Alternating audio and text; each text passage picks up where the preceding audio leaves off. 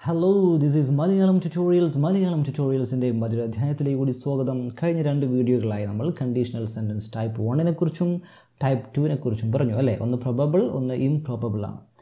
അപ്പോൾ ഇനി അടുത്ത് നമ്മൾ പഠിക്കാൻ പോകുന്നത് ടൈപ്പ് 3 കുറിച്ചാണ്. ടൈപ്പ് 3യുടെ പേരാണ് impossible conditional sentence. Okay, impossible എന്ന് പറയുന്നത് അസാധ്യമാണ്. ഇനി അത് നടക്കൂല, കാരണം പണ്ടെങ്ങോ മുമ്പ് കഴിഞ്ഞു പോയ ഒരു സംഗതിയെക്കുറിച്ചാണ് നമ്മൾ പറയാൻ പോകുന്നത്. ഓക്കെ, അതിനെ സംബന്ധിച്ച് പറയുമ്പോൾ ഇനി അത് ഒരു മാറ്റം വരില്ല. കഴിഞ്ഞു പോയ സംഗതി എന്തായി, കഴിഞ്ഞു പോയി. അതുകൊണ്ട് ഇനി അതിലൊരു മാറ്റം സംഭവ്യമല്ല. അതുകൊണ്ടാണ് അത് ഇംപോസിബിൾ ആവുന്നത്.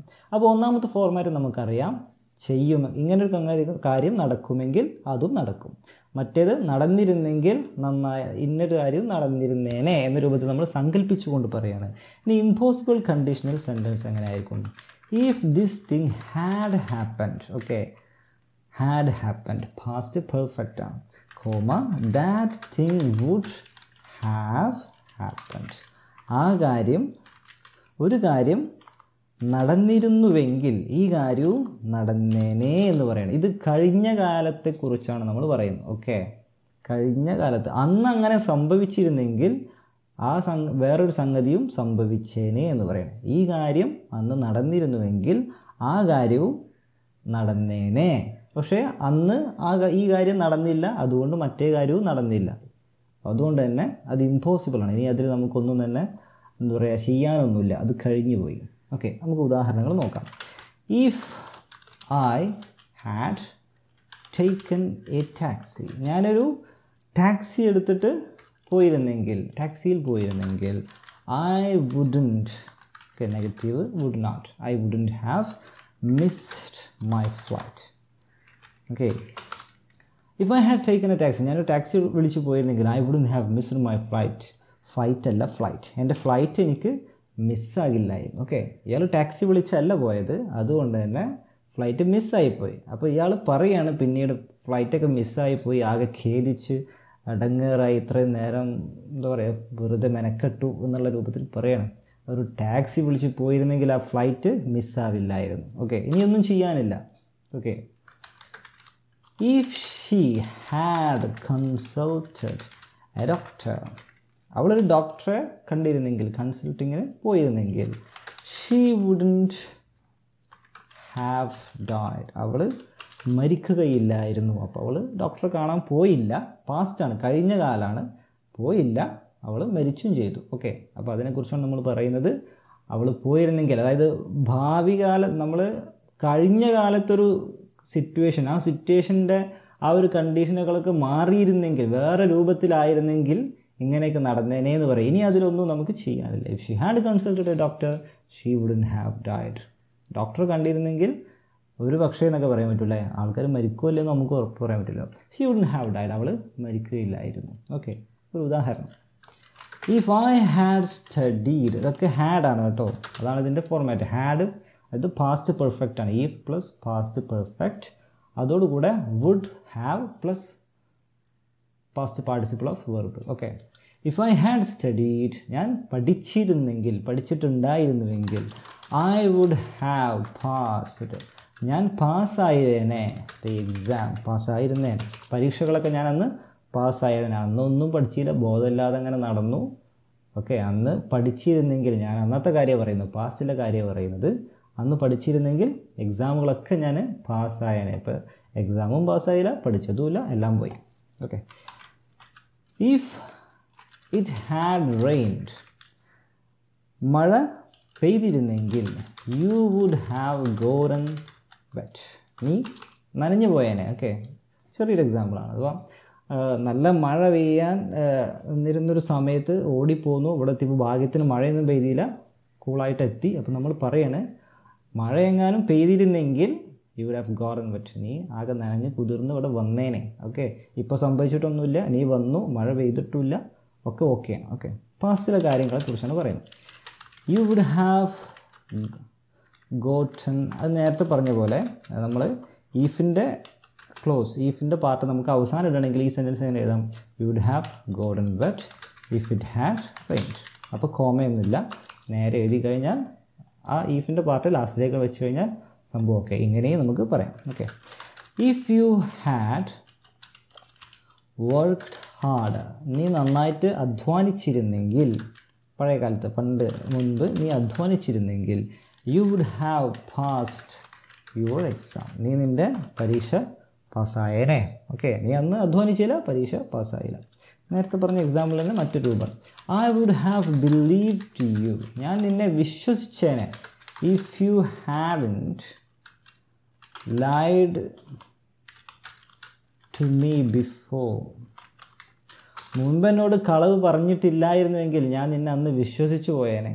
Okay, I would have believed U, ഞാൻ നിന്നെ വിശ്വസിച്ചു പോയേനെ.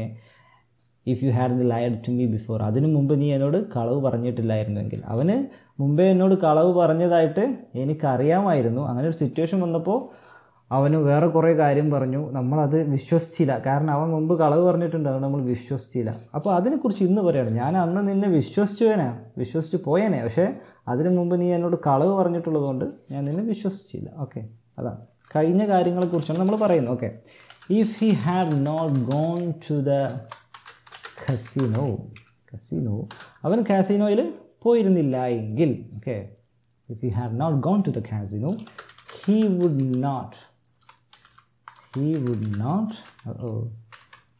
not have lost all his money, അവൻ്റെ പണം മുഴുവൻ അവന് നഷ്ടപ്പെടില്ലായിരുന്നു. ഓക്കെ, അവൻ കസിനോയിൽ കളിക്കാൻ പോയി. ഗാംബ്ലിംഗ്, ഈ ചൂതാട്ടവും എൻ്റർടൈൻമെൻറ്റൊക്കെ നടത്തുന്ന സ്ഥലങ്ങളാണ് casino.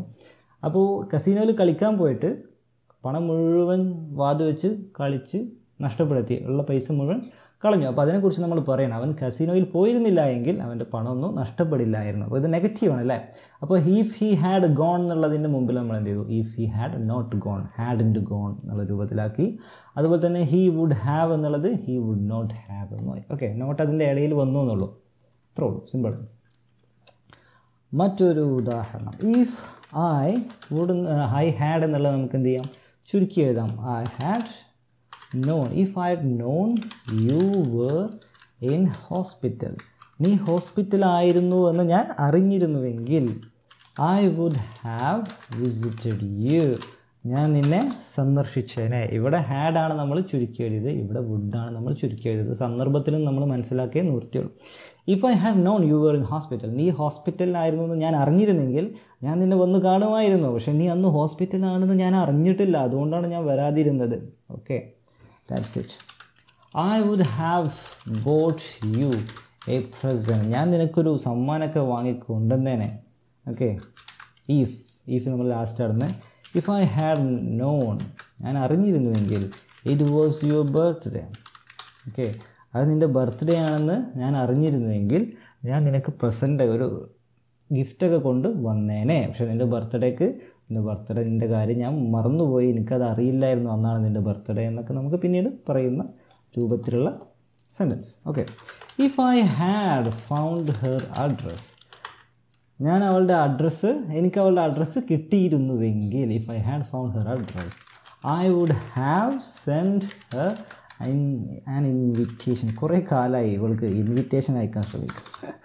If I had found her address, എനിക്ക് അവളുടെ അഡ്രസ്സ് കിട്ടിയിരുന്നെങ്കിൽ ഞാൻ അവൾക്കൊരു ഇൻവിറ്റേഷൻ അയച്ചേനെ. ഓക്കെ, അന്ന് ഞാൻ കുറേ തിരഞ്ഞു, അവളുടെ അഡ്രസ്സൊന്നും കിട്ടിയില്ല, ആളുകളോട് ചോദിച്ചു, അഡ്രസ്സ് കിട്ടിയില്ല, അതുകൊണ്ടാണ് അവൾക്ക് ഇൻവിറ്റേഷൻ അയക്കാതിരുന്നത് എന്ന് നമ്മൾ ഇന്ന് പറയണം. അന്ന് അഡ്രസ്സ് കിട്ടിയിരുന്നെങ്കിൽ ഞാൻ അയച്ചേനെ, പക്ഷേ എനിക്ക് കിട്ടിയില്ല.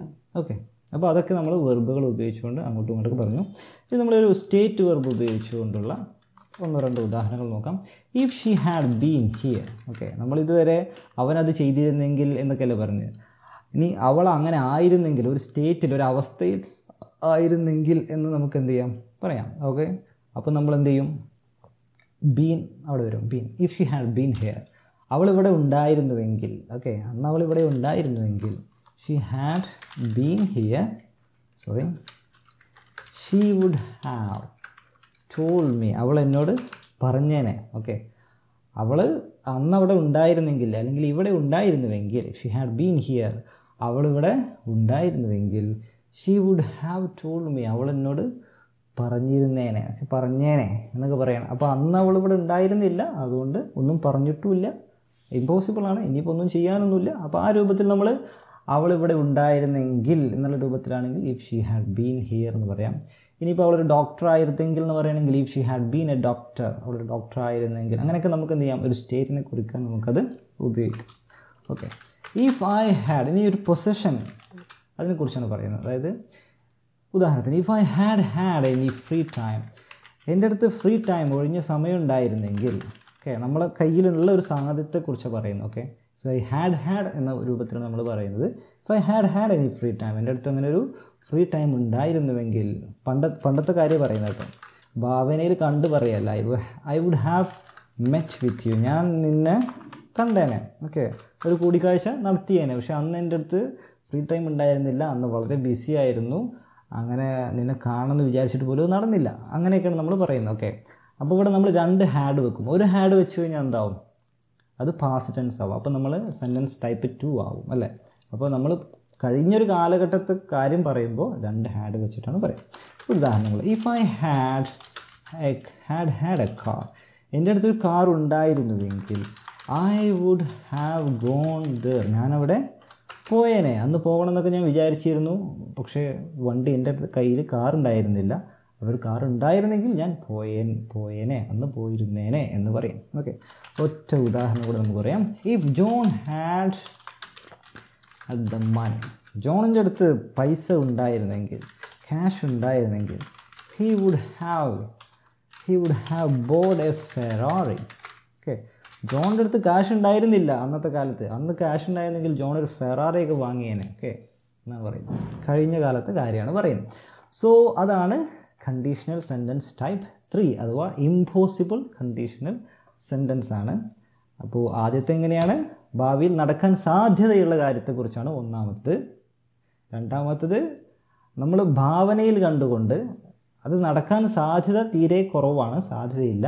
അത് നമ്മൾ ഭാവനയിൽ കണ്ടുകൊണ്ട് ഇങ്ങനെയൊക്കെ സംഭവിച്ചിരുന്നെങ്കിൽ ഇങ്ങനെയൊക്കെ സംഭവിക്കുമായിരുന്നു എന്ന് പറയാണ്. മൂന്നാമത്തത് കണ്ടീഷണൽ സെൻറ്റൻസ് ടൈപ്പ് 3 എന്ന് പറയുന്നത് കഴിഞ്ഞ കാലത്തൊരു സിറ്റുവേഷൻ മാറി വേറെ രൂപത്തിലായിരുന്നെങ്കിൽ വേറെ കുറച്ച് കാര്യങ്ങൾ സംഭവിച്ചേനെ എന്ന രൂപത്തിലാണ് പറയുന്നത്. Okay, so that's all in this video. I hope you got something useful. കൂടുതൽ വീഡിയോകളുമായി, കൂടുതൽ മലയാളം ട്യൂട്ടോറിയലുകളുമായി ഇനിയും കാണാം. അതുവരെ ഗുഡ് ബൈ.